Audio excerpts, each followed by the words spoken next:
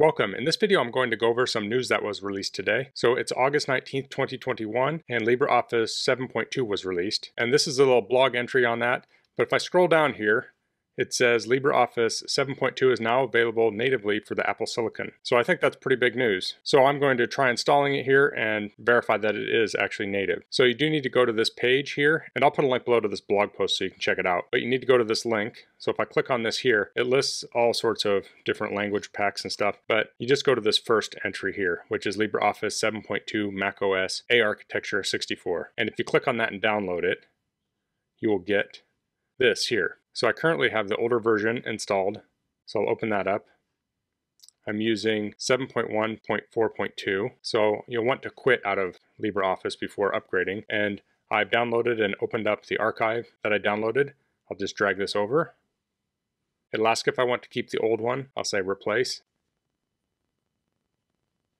Okay, that is finished. I have this in my dock, so I'll try and open it.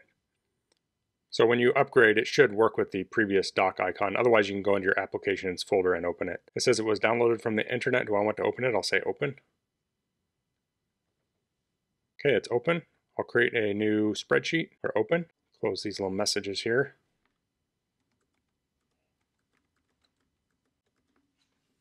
So if we go back to this page here, it does say because of the early phase of development on this specific platform, binaries are provided but should not be used for any critical purpose at this stage. So you'll have to determine yourself if you want to try using this. I feel very comfortable using it, and I can always remove it and put the Intel version back on.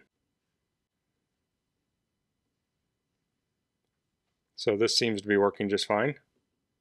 I don't have any benchmarks to run on this. I don't know if they exist. I imagine they might, but it should, in theory, probably run faster, but it could also run more efficiently. I'm on an M1 Mac Mini, but on a laptop, this should run more efficient than the Intel version, I'm guessing. But let's just double check that this is the Apple Silicon version. So we'll go up to the Apple menu. I'll go to About This Mac. I'll go to System Report. On the left side, I'll click on Applications.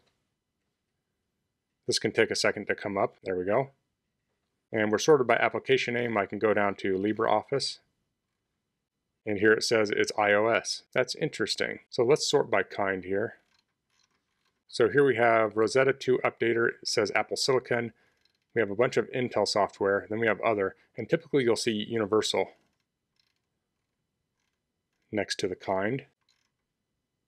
I'm not sure why that says iOS. If I look at my other iOS software, I see Amcrest Smart Home, and that is an iOS app, but then I see Blender there, and that is a Mac app, and same with LibreOffice. Fire TV and Fing, those are also iOS. So yeah, I'm not sure why that says that, because I don't think there's a version of LibreOffice for iOS, unless I'm mistaken.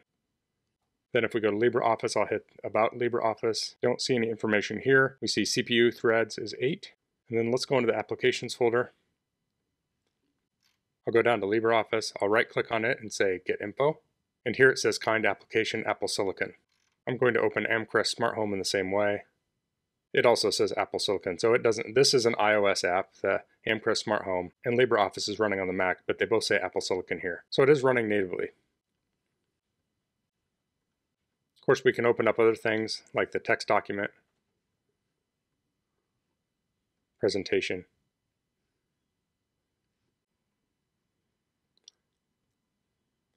So I don't do any hardcore work with LibreOffice. I mostly open up basic spreadsheets and word processing documents. So if you do have anything that is very processor intensive and you try this new version that supports Apple Silicon, drop a comment below. I'm interested to see if it's running better, the same, or worse for you. So I think this is nice that this is out now. I'm having to run less and less Intel software on my Apple Silicon processor. So that's all I wanted to cover in this video. If you have any questions, please leave them in the comments. If you like this video, please click like. If you haven't subscribed to my channel, I'd appreciate it if you could do that. And thanks for watching. Until next time, goodbye.